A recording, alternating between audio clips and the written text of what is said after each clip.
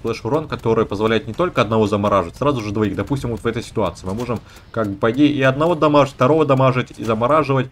И пока вот сейчас в этой ситуации очень все неплохо. Смотрите, мы диктатора заморозили, очень красивенько. Парень далеко не уехал по итогу. Викинга довольно быстро слили, шарик АРС, который нас не догонит, но мы, наверное, еще и быстрее погибнем. Ну, эта атака, конечно, была более существенная. И урон, кстати, Твинсика очень приятен, максимально.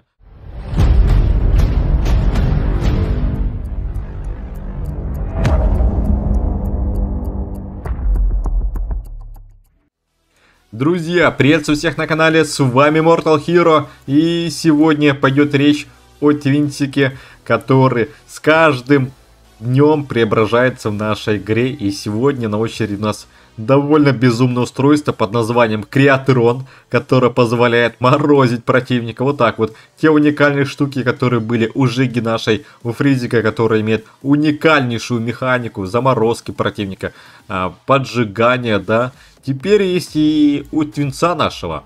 Мы уже успели вместе с вами Твинса на поджог протестировать. Кстати, если вдруг упустили видеоролик, там где Твинс поджигает противника, как мы играли, разбирались, то в правом верхнем углу появляется аннотация на тот ролик. Сегодня на очереди как раз Твинсик, который замораживает противника. Поэтому, если вам подобные видеоролики нравятся, обязательно не забывайте поддерживать пальчик вверх. Ну и также, друзья, не забывайте участвовать в нашем розыгрыше по моему личному тегу создателя контента, а именно Immortal. Привязывайте в настройках аккаунта и участвуйте в безумном розыгрыше на большое количество кристалликов, а именно 1,5 миллиона. Ну и помимо кристалликов разыгрываем горы танкоинов. Заполняйте формы, которая есть в описании под этим видеороликом. Ну и также вся подробная информация есть в нашем Discord сервере. Залетайте, будем вас рады видеть.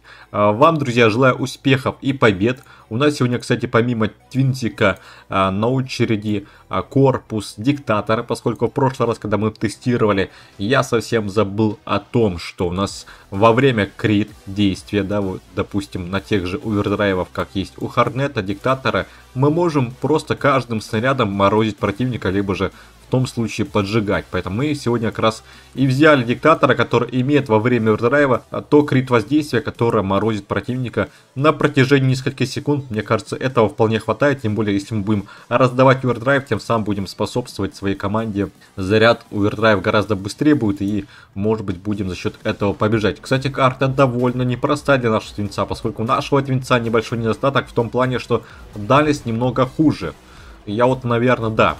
Вроде бы, если в сравнении с обычным устройством, небольшая все же разница есть, но это не критичная. Но это и не Твинс, который имеет стабилизированную плазму, как мы тестировали в последний раз, когда она позволяла на больших дистанциях довольно комфортно стрелять, и бед вы не знали. Кстати, урон довольно приятно. Ну хотя противник играет с Крисом, который прожимает периодически и инициирует ДД, поэтому урон, конечно, в моментах залетает довольно хороший. Мы, кстати, играем на моем спецаккаунте. Возможно, есть новые зрители, которые не знают. Это спецаккаунт, который есть у меня в владении, который позволяет подобное устройство на свой аккаунт получать и по итогу тестировать, разбираться те новинки, которые в нашей игре появляются в последнем времени.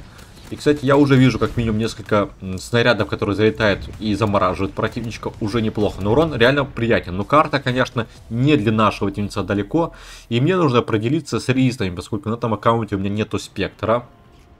Я не знаю, сколько мы сегодня матчей, друзья, сыграем. Может быть, лишь один, может быть, два. Хотя, честно, мне хотелось бы сыграть на Твинсике на более компактной карте, поскольку, Твинсик в первую очередь подходит именно для игры, там, на каком-нибудь, не знаю, перекрестке, песочнице, сандали, может быть, Red Alert, Иран, то есть на более компактных картах. Бойня, конечно, не самый идеальный вариант. У нас, кстати, сегодня еще на очереди дрон-защитник, иммунитет от пробития вроде бы взял, да, стоит от пробития. Я думаю, что как раз на этой карте нам больше нужна броня, чем дополнительный урон, который есть, допустим, с тем же дроном-бустером. По пушкам давайте определяться, поскольку пора уже релиз брать. Я вижу, что страйкер есть против, вулканчик, шафт и молот. Хотя и Тесла есть релиза, то есть много чего, и честно, что-то одно определенно взять, наверное, нам не позволит защититься от всех подряд. Поэтому, как бы от кого-то, да будем страдать, по идее. Как минимум нужно от фриза снять, потому что фриза я против не видел. Броненосец мы оставляем, поэтому берем, наверное, от шафта и от страйкера. Шафт у нас уже, точнее, страйкер у нас есть, от шафта взяли, от страйкера есть, от молота не знаю. Давайте от вулкана. Вулканы вроде бы тоже были. Ну и броненосец оставляем, поскольку броненосец, конечно, позволяет Вот, крит воздействие от всех вооружений, которые носят крит урон, защищаться. Так, Изитка, кстати, играет тоже бронёсом, поэтому наш крит урон вроде бы в 2 раза меньше падает, да, все верно. Кстати, Арса было бы хорошо слить, потому что овердрайв в центре был. И, кстати, я сливаю, не знаю, парень лагает. И по-хорошему можно где-то овердрайв в центре раздать нашим союзникам, тем самым мы еще будем и морозить вражеский танк. Смотрите, что мы делаем, друзья. Критуем, Изитку как минимум заморозили. Мы, кстати, не забываем, что наш Твинсик имеет сплэш-урон, то есть на ближней дистанции, конечно, прям сбежать с противником, толкать его, переталкивать не стоит, поскольку вы по себе урон носите. Кстати, Гром играет с мобильной версии. До сих пор разработчики почему-то мобильной версии не исправили то, что теперь многие пушки, по крайней мере точно 2 из них, я не знаю, Твинс, точнее Твинс, Молот и Риса очень сильно физ воздействие имеет на мобильных игроков. Тем самым многие мобильные игроки просто, возможно, видали шорты, которые были на канале, там где взлетают, переворачиваются, кувыркаются, все в этом духе. Поэтому странновато, возможно, не разобрались в причине.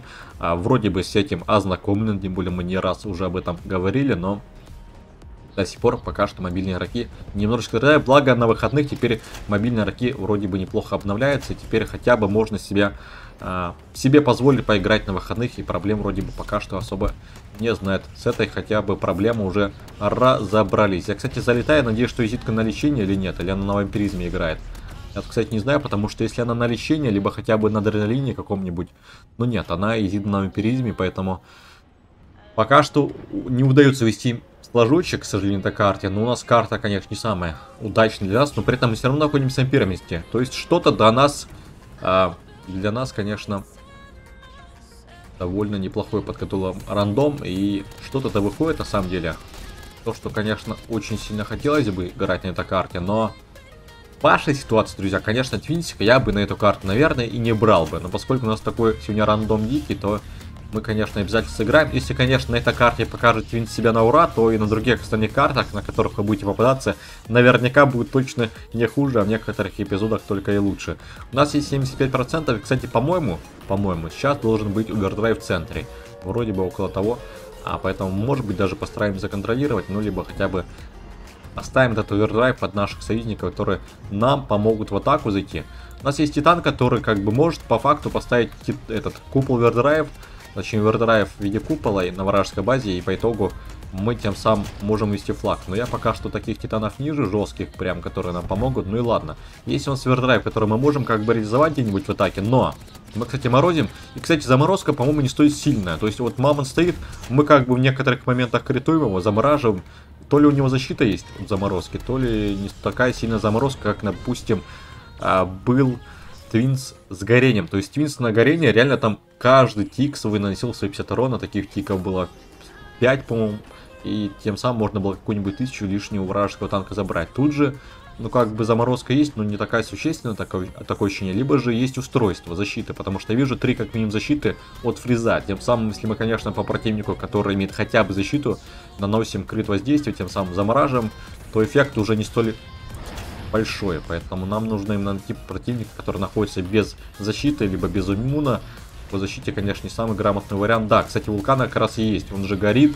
А если горит, значит он использует не защиту или не иммунитет от горения, а все же защиту от фризика. Первый флаг как минимум истощили. Кстати, точнее, наши ребята купол поставили, но за счет того, что бомба овердрайв аспект отключает купол титана, он пропадает, к сожалению, поэтому не совсем удачно. Давайте прям тут овердрайв активируем, только у меня немного эффект подавления работал.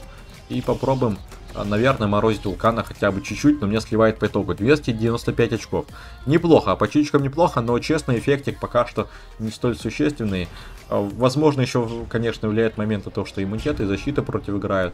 Но вы не забывайте, что бывает в некоторых битвах их и гораздо может быть больше. Хотя, мне кажется, более актуально это какое-нибудь пробитие от Эми, да, когда отключает Гаусс, допустим, вам припасы.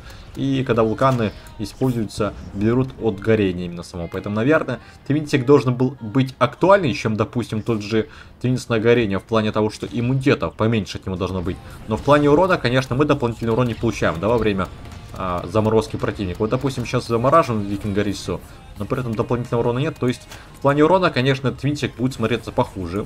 В некоторых ситуациях, если, конечно, заморозка будет неплохой, то, может быть, мы выиграем время для своих союзников. Либо же мы просто можем уехать быстро. Заморозили противника, который, допустим, за вами гонится. И вы можете довольно спокойно вести флаг. Пока что таких, конечно, ситуаций не было. Это все на бумаге, на практике. Пока все по-другому, но держимся. Держимся на этом аккаунте. Даже есть овердрайвы у нас, ядерные энергии, которые мы можем реализовать. Но тратить не будем, поскольку это будет не совсем честно. Поэтому будем своими силами добиваться и пытаться увозить флажочек. Ребята все же стараются дефить, хотя как бы с таким счетом, мне кажется, им пора уже выдвигаться в атаку и стараться у нас возить. И мы, кстати, с этим твинцом, как бы, помимо того, что сплэш урон наносим, мы можем как бы и по противнику отдавать сплэш урон, точнее, ну да, сплэш урон, который позволяет не только одного замораживать, сразу же двоих. Допустим, вот в этой ситуации мы можем, как бы, по идее, и одного дамажить, второго дамажить, и замораживать. И пока вот сейчас в этой ситуации очень все неплохо. Смотрите, мы диктатора заморозили, очень красивенько. Парень далеко не уехал по итогу. Викинга довольно быстро слили, шарик АРС, который нас не догонит, но мы, наверное, еще и быстрее погибнем. Но эта атака, конечно, была более существенная. И урон, кстати, твинсика очень приятен, максимально. Вы, конечно, примерно такой же урон получаете на обычном твинсике, но этот твинсик имеет возможность замораживать. То есть, как минимум, наверное, твинс, как я ранее говорил, не хуже смотрится, чем стандартное устройство. То есть, когда у вас есть вариант взять обычный твинс, стандартный, либо же твинс, который, возможно, вам выпал в ультраконтейнерах. Вы, кстати, напишите, друзья, падал ли вам подобный твинс в ультраконтейнерах или же нет. Имеете уже в гаражик его. Возможно, может быть, к тому моменту, хотя челлендж вряд ли еще обновится, но, может быть, это уже разыграли, заполучили.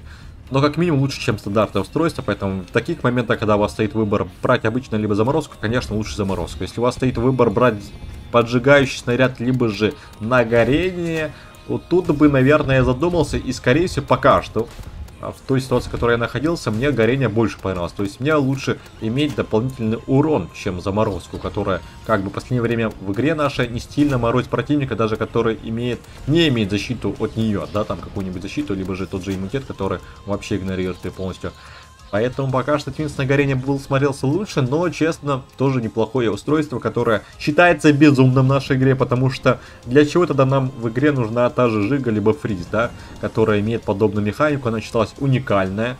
Хотя у нас уникальности уже давно в игре нет, то есть тот же вулкан рикошетит, да, у нас раньше рикошет лишь имел механику рикошета, теперь и смока рикошетит, поэтому как бы...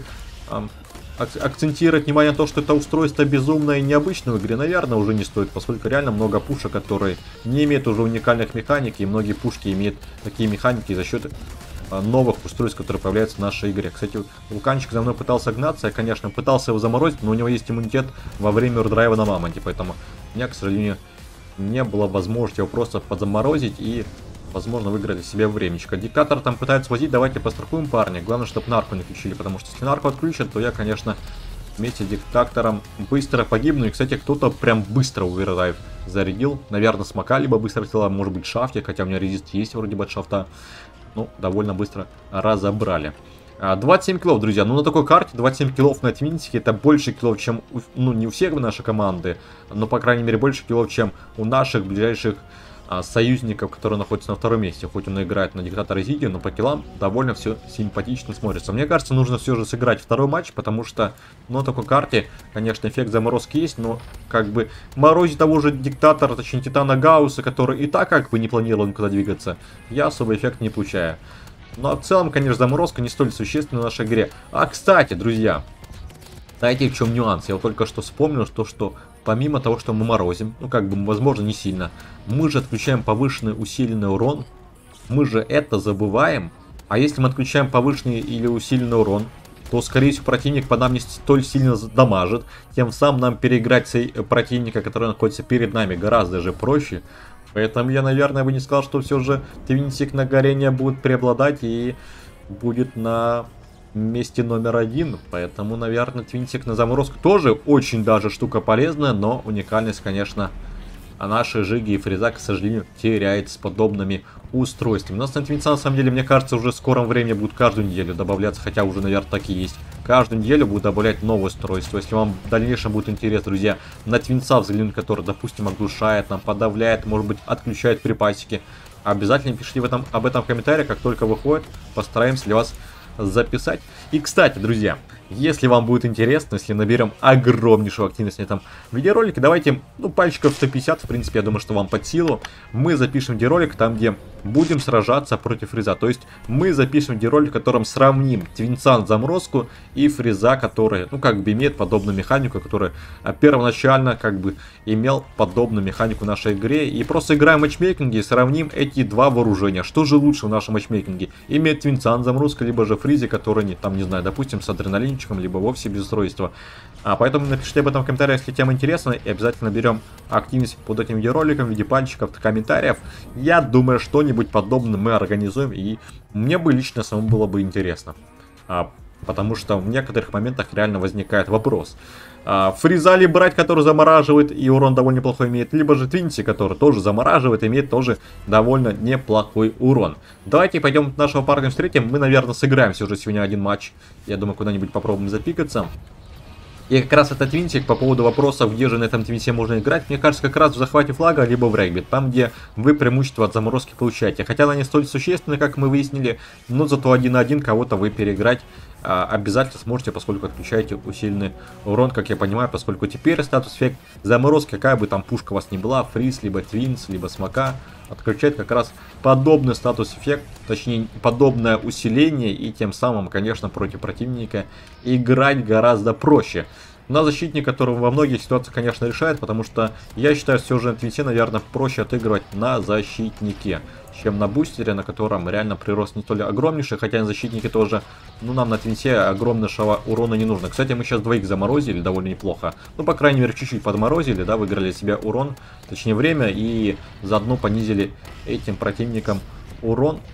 Меня, к сожалению, оглушили, благо мы пока вроде бы живем, меня опять оглушили, опять заморозили, конечно, безумное что-то происходит, и на больших картах, конечно, играть против нескольких статус-эффектов не всегда так просто. 750 очков, друзья, мы все же отдаем первое место, видимо, изитке.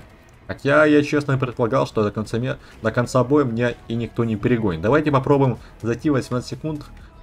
Ну, может быть, успеем пару киллов сделать, если хватит селенок догнать хотя бы какого-нибудь диктатора, то уже грома слить, если шаф не шотнет меня. Давайте попробуем.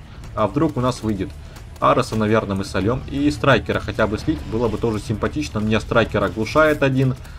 И да, наверное, я все же не осилил. Все равно неплохой результат. 9000. Нифига себе, друзья.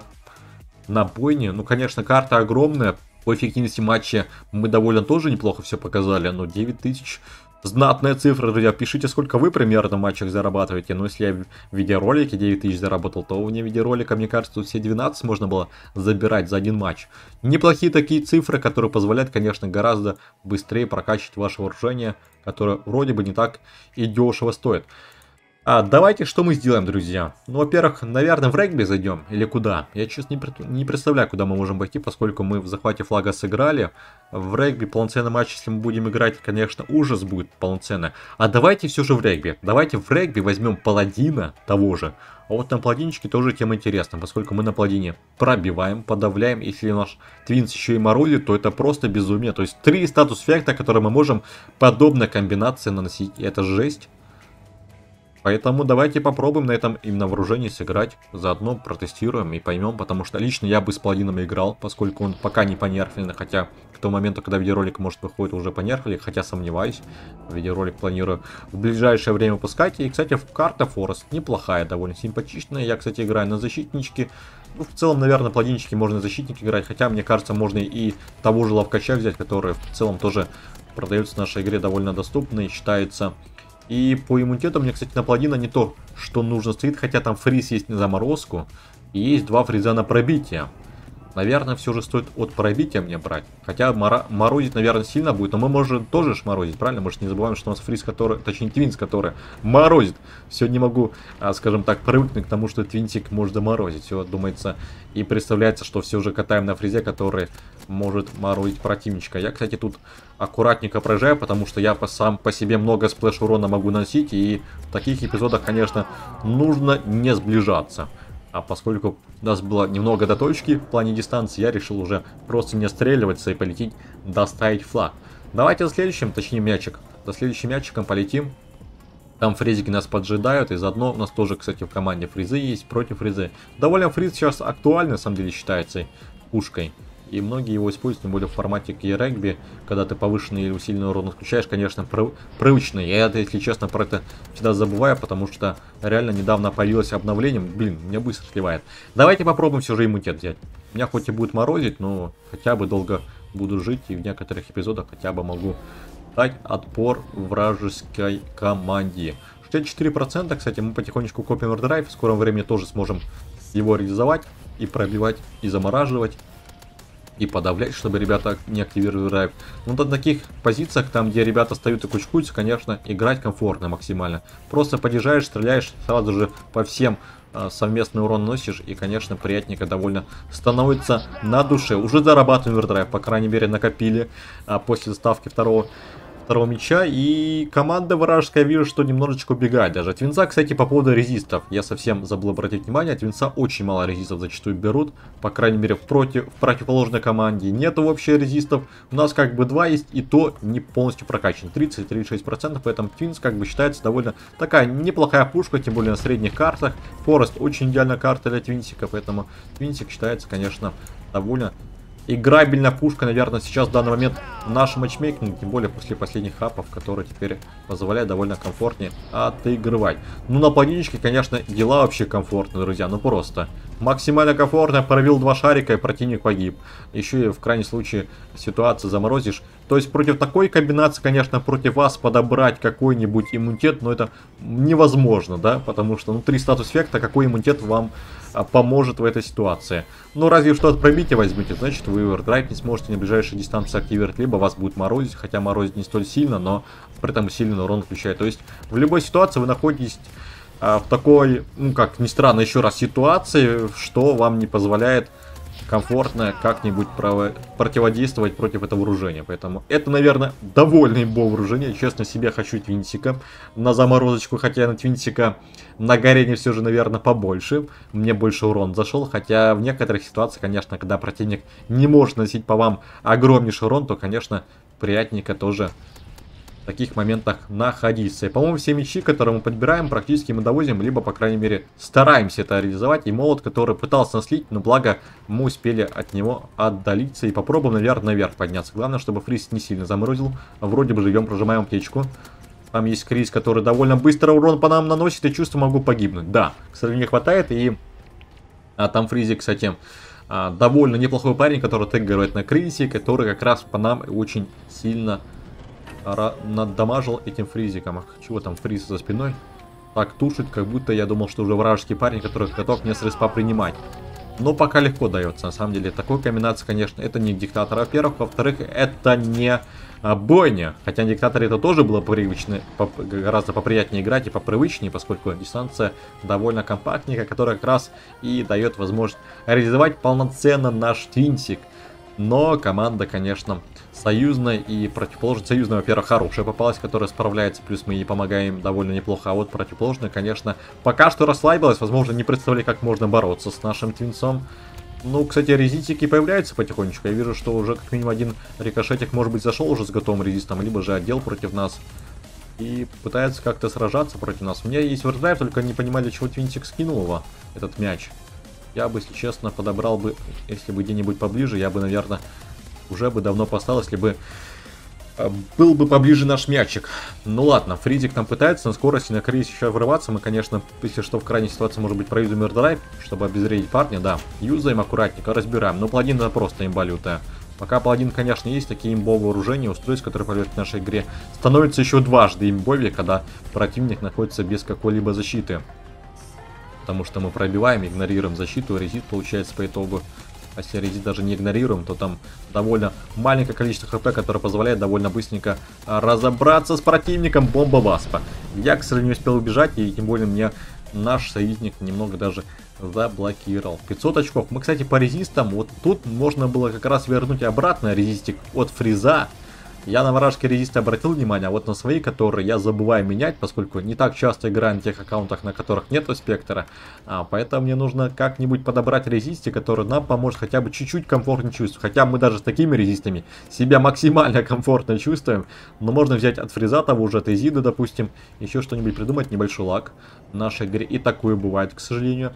не без лагов в нашем проектике. Давайте фризика быстро уничтожим, поскольку ДДшку прожимать, значит, находится без повышенной защиты. И изитка, которая пыталась довести, благо наши разбираются. Я даже дрон не успел переодеться, хотя переодеть можно было его качать сюда брать. В целом на любом дроне, наверное, будет комфортно отыгрывать, тем более, который повышает скорость, позволяет нам быстро просто между противниками передвигаться. Наш рикошет пробует, давайте немного поможем ему. А там даже вражеских ребят нет, которые мешают толком ему. Лишь один противник обратил внимание, и то с ним довольно быстро разобрались. Мне кажется, наверное, не стоит ничего менять, потому что уже последний мяч остается. 8 до конца, мы за полматча практически завершаем бой. Это, конечно, очень хорошо, но такие, конечно, устройства пока что в общем доступе недоступны, наверное, не должны быть доступны. А пока что лишь в ультраконтейнерах, может быть, в дальнейшем будет появляться в челленджах. И такое может быть, поскольку реально уже много было эпизодов, когда появляется новое устройство, тот же вампиризм, тот же шаф на лечение возможно, и в дальнейшем уже в челлендже более доступным становится. 4000 забираем за полматча, тоже неплохо, у нас повышенная фанда 10, 560 очков, 1 к 9. Ну честно, за счет, конечно, диктатора и того же овердрайва мы получаем какое-то определенное преимущество во время оверки, да, крит урон наносим, тем самым морозим постоянно, но плагинчик, конечно, пока что имеет такой овердрайв, который даже лучше во многих ситуациях находится. Не более защититься от подобного вооружения практически нереально. На самом деле нереально, потому что вы будете от чего-то дострадать. Поэтому довольно штука безумная, друзья. Вы напишите, что вы думаете об этом твинтике. Конечно, необычное вооружение, точнее устройство, которое есть на твинте. Я предполагаю, что твинтик это не последняя пушка, которая морозит, поджигает, допустим. В скором времени, мне кажется, и Изида, может быть, будет замораживать, кто знает, наших разработчиков. А может быть, и твинтик в скором времени будет морозить, может быть, и Громе. Кстати, о Громе тоже как-то говорили, когда твинте заговаривали о том, что устройство будет на нем появляться. Поэтому напишите ваши комментарии по поводу этой пушки. Пушка, конечно, довольно безумная, и устройство довольно приятное в плане играбельности. Поэтому, если вы захотите, кстати, тот бой, о котором я сегодня говорил, что фризика сравним с твинтиком, не забывайте, конечно, поддерживать пальчиком вверх, а огромнейшую активность наберем, то обязательно запишем. Ну и в комментариях об этом тоже что-нибудь напишите, может быть, как-нибудь усовершенствуем этот видеоролик. Но я с вами, друзья, буду потихонечку прощаться. Не забывайте на канал обязательно подписываться, если до сих пор этого не сделали. Обязательно прожимайте колокольчик, чтобы не пускать уведомления о новых стримчиках, видеороликах. Но с вами был Immortal Hero. Всем до скорых встреч!